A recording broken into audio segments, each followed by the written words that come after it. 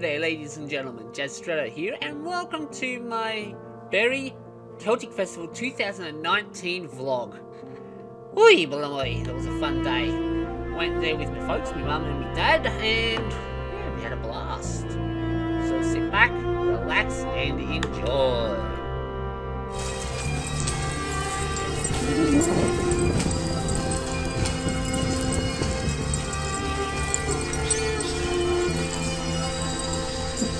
Oh, looks like they've got a few more stalls here this year. Yes, why not?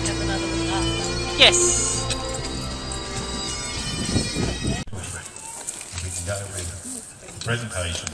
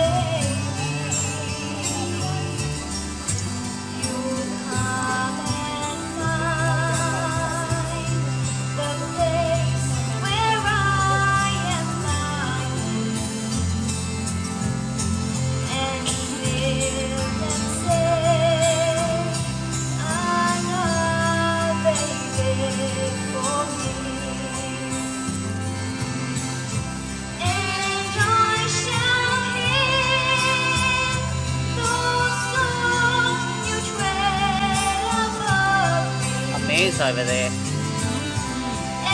Red long robe. With the red long robe on. Yes. That's Amanda. Huh? It's Amanda.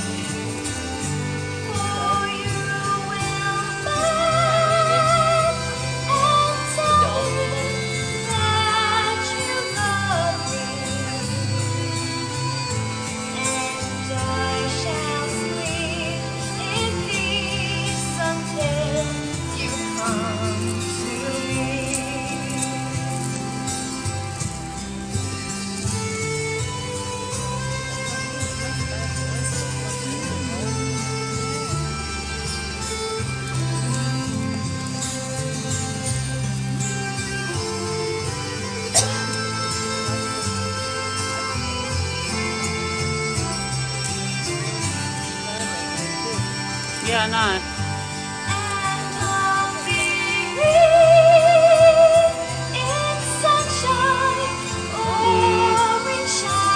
After this is finished, we might just have to wander over to the main pavilion to get some morning tea.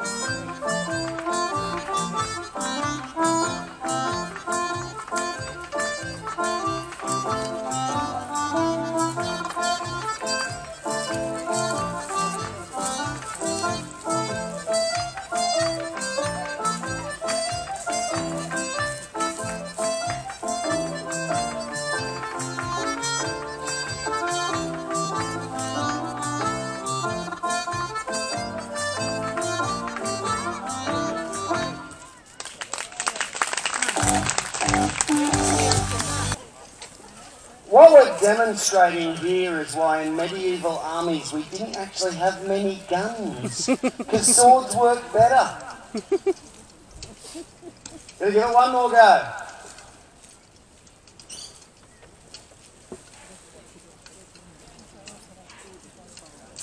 He's going to see if he can get that fire behind me while I talk. My name is Greg, and I am the captain of the Company of the Cross. These are my guys. We're a group of about 10 men usually. We've got a few short today. We are a 15th century living history society. Most of you would know us as a reenactment group. One of the things that we do differently to most groups is that it's not necessarily all about just living history society. Who's heard of Richard III? That great hunchback bloke that we just found in a car park a little while ago. Well, to bring it into context, we are actually the soldiers under the command of and fighting for Richard III. We are heading towards Bosworth Field and we are going to win. Richard, the one true king, is going to live long and prosper. Please don't ruin the end of the movie for me. So, why did we choose the losing side? Because the Yorkists are the rightful kings of both England and Scotland. That's right, you scabby Celts. We are your rightful rulers, the English. Our standard, the cross of St. George, flies high above you. Now, we do actually value most of you because you were great mercenaries. We hired you and you fought for us all the time. But we are Yorkists. Richard III was Yorkist. We fought against the Lancastrians. Now, in the day they didn't call it the War of the Roses, they called it the Cousins' War because it was a family feud for the crown. Okay, we're Yorkists. So anyone with Irish heritage, Richard of York, Richard III's father, actually owned massive amounts of land and he was the steward of Ireland. And he was actually popular. They didn't see it as an Englishman ruling and lording over them. He was actually very popular. He looked after the people on his lands and treated people very well. So the Irish tended to fight with the Yorkists, killing Scotsmen. Yeah! Boo. Just check who you're sitting next to. Go the Irish, down with the Scots. Anyway, the Scots generally fight with the French. We all know the French are the worst people on the planet. Alright, so basically a little bit of what we're doing. I told you I'm the captain of this group. Most of you would look at this suit and go straight away, he's a knight. I'm not a knight.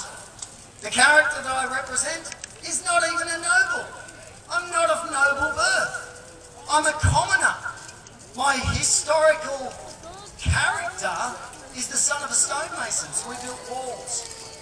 But I didn't want to break walls with Dad, so I went off to become a soldier because the pay rate was better. I got good at it, I survived, I bought better equipment, and I eventually got to the point where I could hire my own men and hire myself out. So we are known as a company. There was no medieval army, so what the kings and the nobles did was raise the companies and employ the companies. So it wasn't gather the army, it was raise the companies and see who can employ the most companies as quick as possible before we end up on the battlefield. So that's a little bit about how medieval Go behind me, army please. works. I'm recording. Go Our behind. gunner, Tim, is my second in command. He is lieutenant, so I'm captain, he's lieutenant. Then, on the end, Regan stepped forward. Regan is our sergeant. Now Regan's in charge of the soldiers. We give the orders, he makes sure they do it, or he kicks their butt with that big stick. Guys, please all lift your sticks up nice and high for the guys to see. These are the weapon of the day. Now you would have seen movies where all the soldiers run out and they're all waving their swords.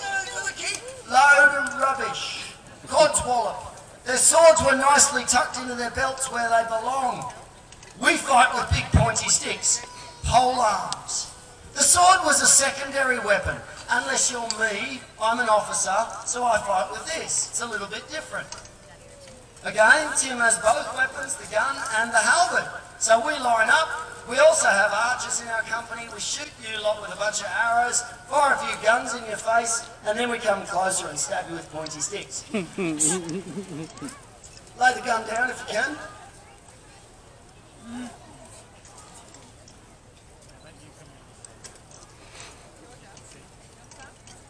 So, gentlemen, form up.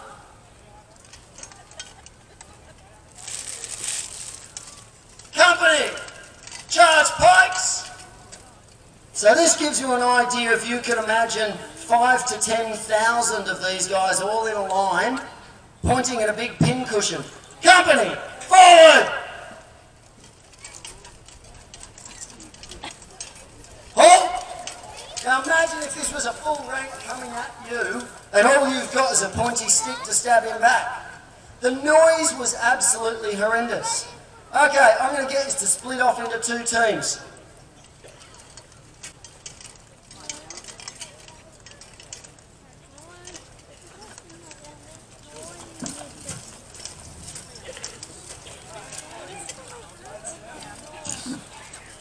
Grab a bike. Okay, what I'm going to do, all in. Gentlemen, charge your pikes.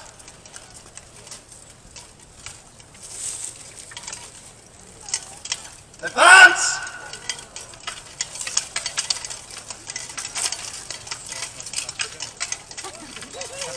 Halt! Retreat. That just gives you a little bit of an idea of what it's like. Now, in the movies you'll see it's all mad, hard swinging. It actually wasn't like that. The battlefield wasn't guys trying to club each other to death. And that's one of the things you'll see in a lot of reenactment. The sword work, it's really was pounding on each other, relying on the armour to stop all the weapons or relying on the shields. It's actually not how they fought. He's got a very pointy stick and he's very deliberately trying to find those gaps. So it's a lot slower and a lot more controlled than it looks. But then if you can imagine 2 sides of 10,000 men coming at each other, it looks incredibly chaotic. But it's actually not. Alright, Regan, step forward. James, step forward. With your helmet. James, defend yourself. So again, you can see how they use these like a tool. The hooks and the blades, the hooks and the blades have a purpose. Alright. Go paddle two-handed. James, defend yourself.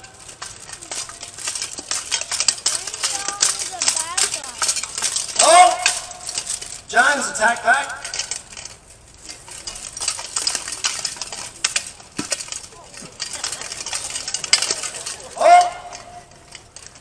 Again, you would have heard that nice meaty thunk.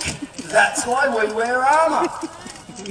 So that gives you a little bit of an idea how these weapons can be used. They can be used at length, like a long spear, or they can be used like a kayak paddle, and you're using every part of the weapon to take out your opponent. Taylor, longsword. Me. Fire off when ready.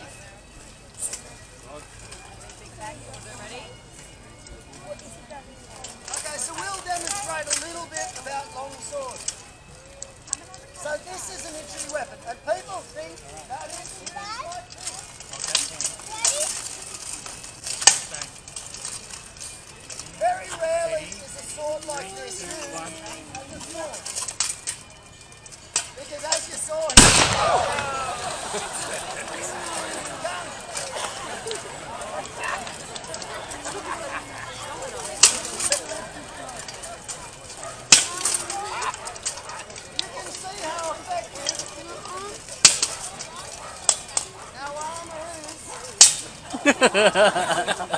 against these swords.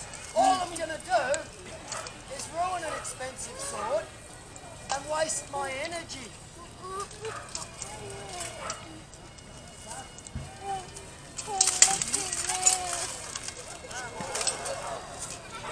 That's how these are used.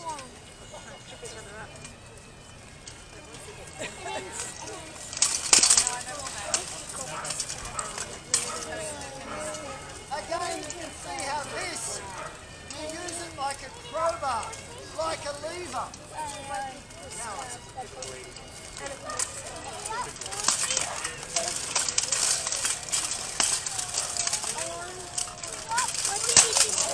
Oh!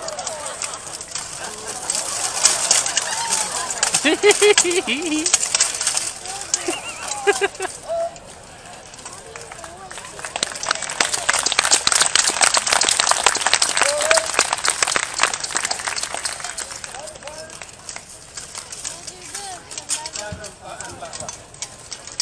I'll do one more little short bout for you. And now I'm exhausted because I'm old.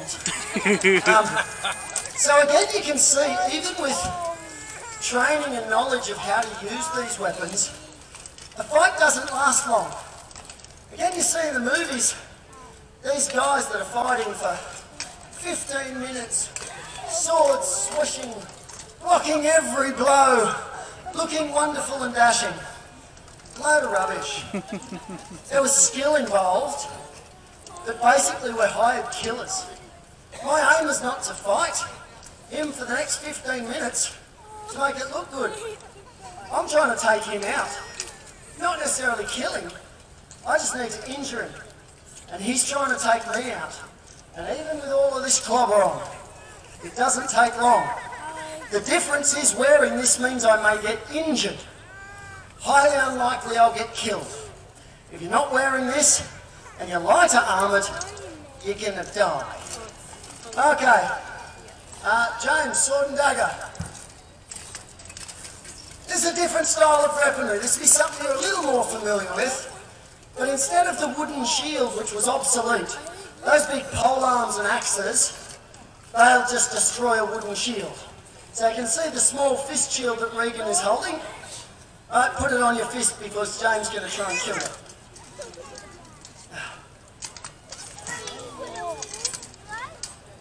Regan, you alright? I don't think he realises he's bleeding down his face, but I think he's okay.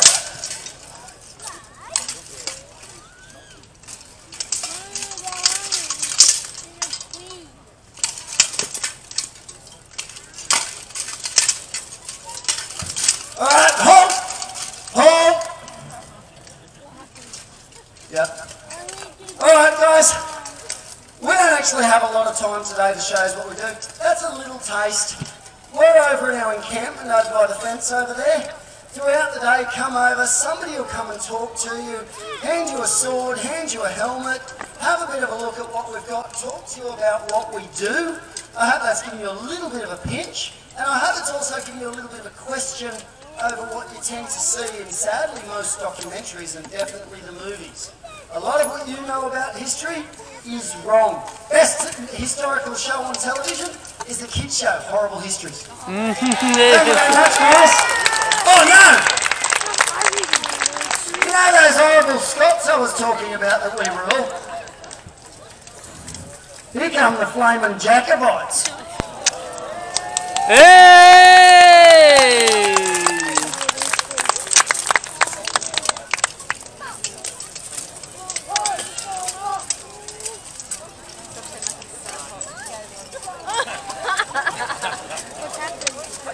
Wait and see. This is the best bit. Yes!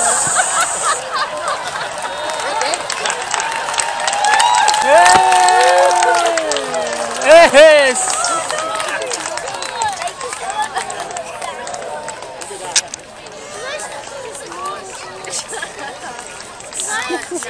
Sword fight day. Huh? So much for sword fight day. Well, last year they did a lot more. And they come with their very own herald. Good afternoon, ladies and gentlemen, my lords, ladies and gentlemen. How are we this afternoon? Are we good? Yes! Are we excited? Yes! Are we ready to see thundering hooves? Are we ready to see breaking lances? Yes! Are we ready to see blood? Yes! You sick puppies, you're too These people putting their lives on the line for you guys, and you want to see blood. That's tough. That's tough. Ladies and gentlemen, the jousting nights will be here this afternoon twice. First of all, we'll be doing a demonstration of the jousting practice, the sort of skill in arms that knights would do to practice for both battle and for the joust. No, this is the same one. Before that, they used to practice by getting about 100 good knights in a field and going at it with blunted weapons that people Yeah, die. because the breaking stuff right So next to they us. made a rather more formalised structure, which is what we're seeing here today. Now let me introduce you to our noble knights today. First off, ladies and gentlemen, can I introduce you to Sasha, the Green Knight? Hey! Lady Horse today, who is a Spanish Norman horse. Secondly, we have Sir Darrell. Hey!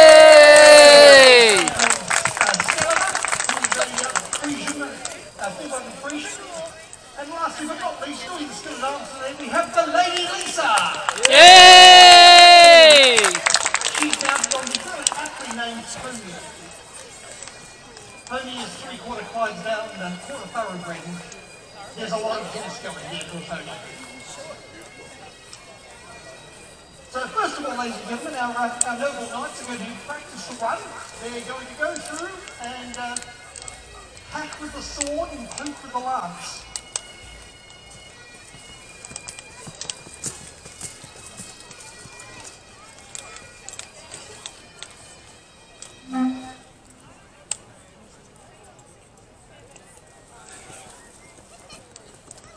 So, unsurprisingly, knights are just getting the horses warmed up.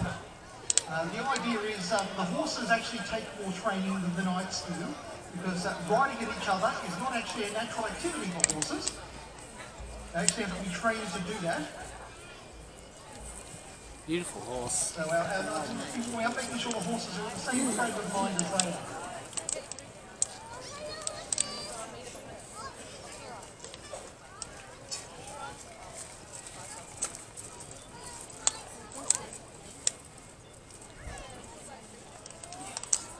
All we will leave the score pad ready.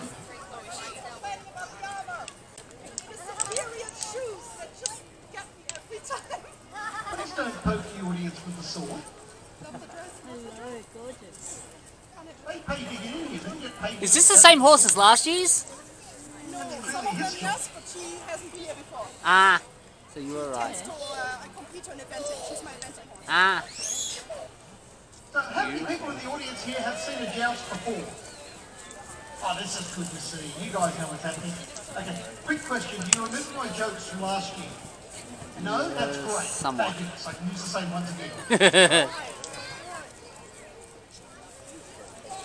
So, quick joke just to start things off, get the level of the humour established here.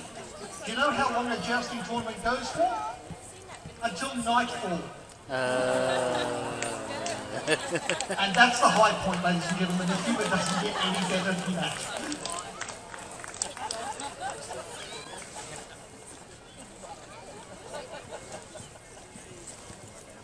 So the way we're going to score the competition today, ladies and gentlemen, is they get 1 point for each of the strangely head-heighted things that they strike on the way through here. It's almost like they're practicing to strike down enemy infantry as they're running away. They're then going to come through and hit the rings on their swords. They get 1 point if they hit the ring, 2 points if they hit the ring on the sword. They're then going to ride through the lance, hit the shields off, which is the same sort of size tigers they'd be looking at for an opposing knight, and then hitting at the quintain here, and we'll count 1 point for each revolution. And then we'll get to the part where they're actually going to ride at each other with lances and try to hit each other. That's the fun bit. Now, people have asked me in the past, why don't the horses have armour? There's a very simple answer to that. The horses are probably worth more than most of your small cars. If you hit an opponent's horse, you would have beautiful trouble horses. jousting I think it's again the same one after from that. last year, the black one. The white one's different. So yes, the horses are amongst the safest people here. I'm in much more danger than the horses are. You feel the vibrations from it. Mind you, horses being expensive is not actually a new thing, ladies and gentlemen. In the medieval period, it cost about the same to put a knight in armour on horseback in a battle as it does today to buy a Lamborghini. You could have taken a photo then. Year. There's a lot of cost involved even in the medieval period with having horses. Where's the white one?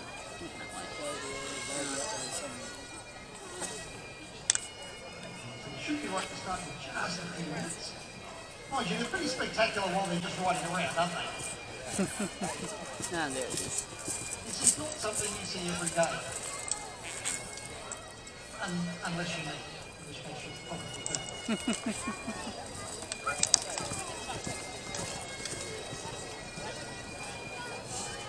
But just pause for a second. Think how terrifying that must have been to have that running down at you while you were standing on the ground with your spear and shield.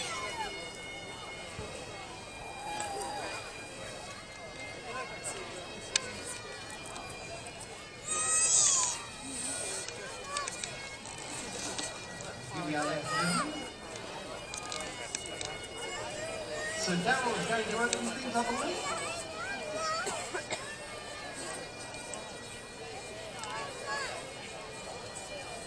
So Daryl has the lance in hand. And Pony's there. Scully is being a bit of a show pony there.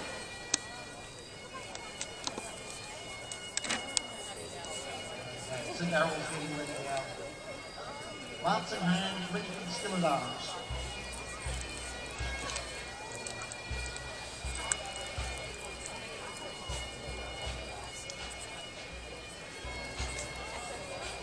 One, two, 3 points for low shields. One, perfect score there on the high shields.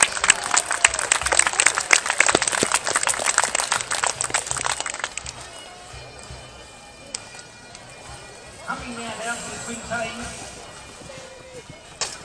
1, 2, 3. That's 4 points to Sir Daryl.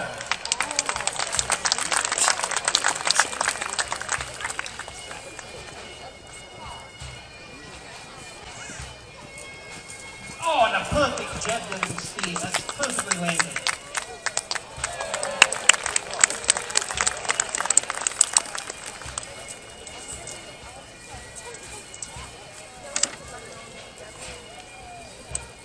Excellent run there from Sir Daryl. Giving him 11 points to start off with.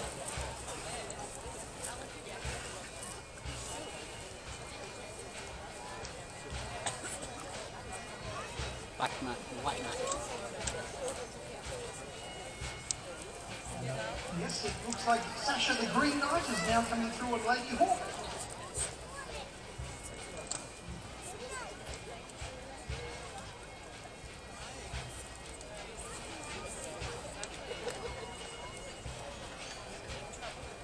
Just doing a quick lap first.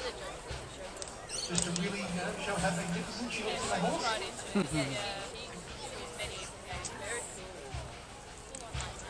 One. Ooh, just missing that one. Ooh, and the third. One. 2 points there.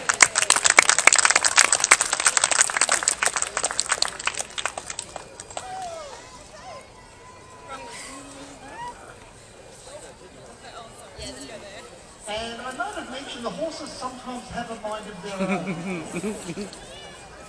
Okay, here she comes with Lady Hawk. Lances down. 1, 2, 3. 4 points there for Sasha the Green Knight.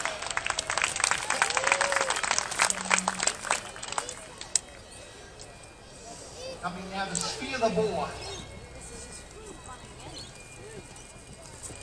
Also perfect shot.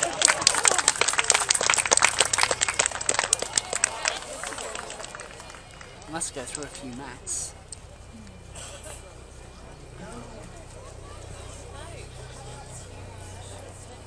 Helicopter. A total of 8 points there for Sasha the Green Knight.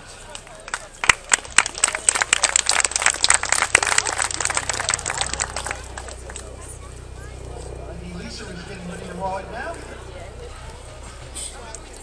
Mounted on a huge horse pony.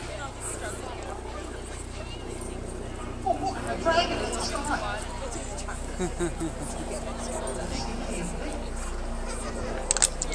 Civilian, here we go. 1, 2. Ooh, just missing the third one. 1, 2, 3 points in the high shield.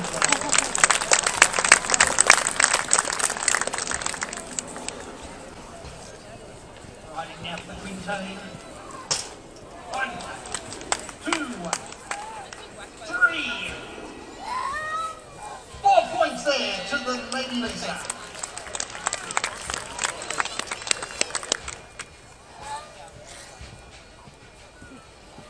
Oh, just missing the target there, unfortunately. Boy, you can't do that, Adam.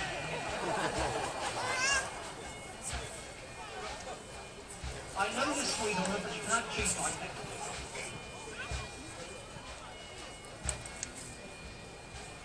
Okay, so Daryl now has that most knightly of weapons, the sword in hand. He's going to come through and make a little bit of woodcutting here. 1, 2, 3 on the Moor's head. But 6 points on the ring.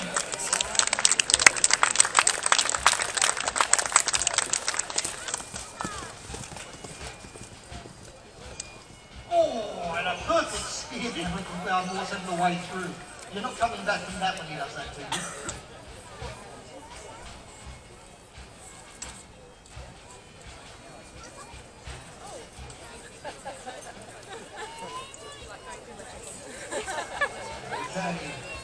Sasha the Green Knight now coming through to slice the heads from some running infantry.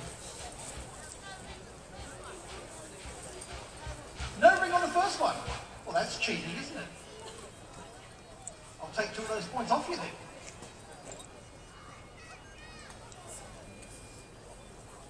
1. Oh, just missing that last one.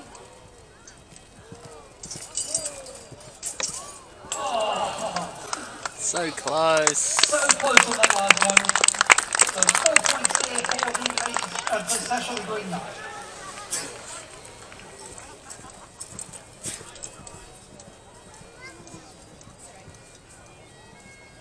Ooh, nice slice there. Well done. I thought it was cabbage.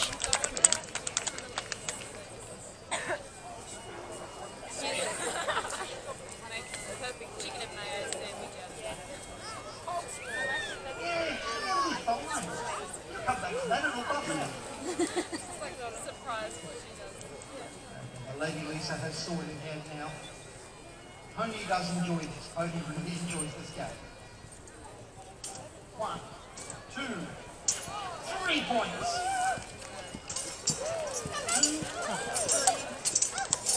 5 points there on the ring.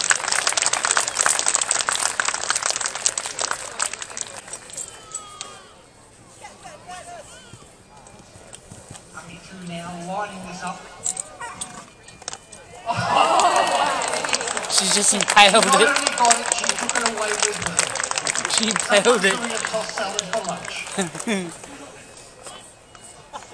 going to give her an extra point for that because that was pretty cool. Okay. That brings us, ladies and gentlemen, to the important scoring part, and we have a draw for first place.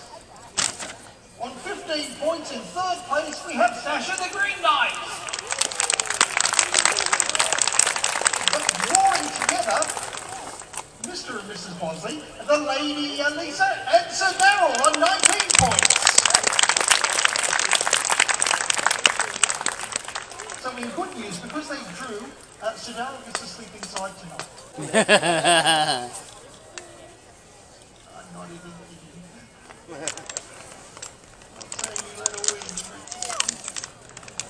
Okay, so our knights are just going to get armoured up now and get their helmets on. You'll notice Sir Daryl is wearing a helm there. He's going to put another helm on over the top of that. This was a fairly common thing in the Middle Ages to wear an underhelm or a secret helm. Then with a full great helm over the top. Sasha the Green Knight, on the other hand, is wearing what's known as a bassinet, which has got a fold in front of it. So Daryl, though, has a great helmet.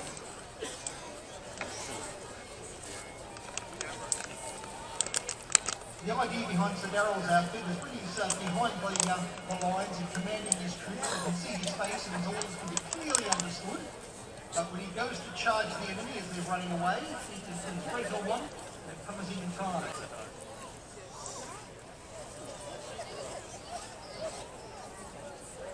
Are you feeling a bit peckish, perhaps, Lady Lisa?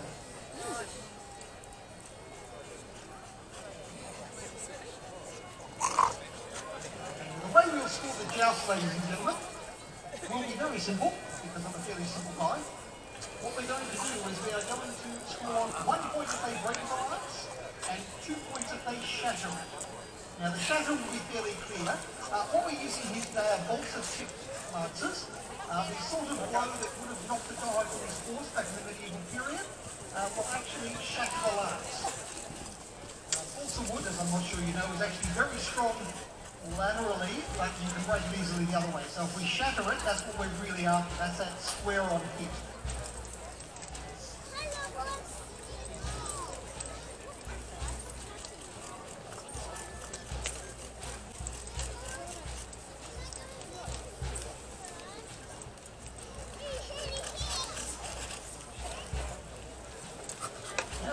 Jousting itself goes back to the 13th century, ladies and gentlemen. It's a noble pastime. People call racing the sport of kings. I disagree. I think this is the sport of not only kings, but dukes and earls and knights and everybody else who was able to buy a horse and suit of armour in the medieval period. There was very much a following of the jousting circuit, like it would be the World Cup of football today. There were several things. Okay. In the audience here, who has seen a movie called A Knight's Tale? You know the main character, Sir Ulrich von Liechtenstein. He was a real person. There really was a Sir Ulrich von Liechtenstein who jousted in the medieval period. He was very, very famous. At one point, the entire Holy Roman Empire dressed as a woman to show his respect for women. Now, the funny part is, we have a couple of woodcuts of Sir Ulrich, and he has a very, very full beard. And I think someone might have noticed. And that wraps up my Berry 2019 Celtic Festival video. Unfortunately, Sasha the Green's horse didn't want to joust, so they had to postpone it to the later slot. But unfortunately, we didn't stay for the second part of the joust. But hey, I got to the first part, so... Anyway guys, hope you enjoyed this. Leave a like if you did. And until next time, this is Jazz Stretto saying, see you later on Jazz Stretto. Let's play.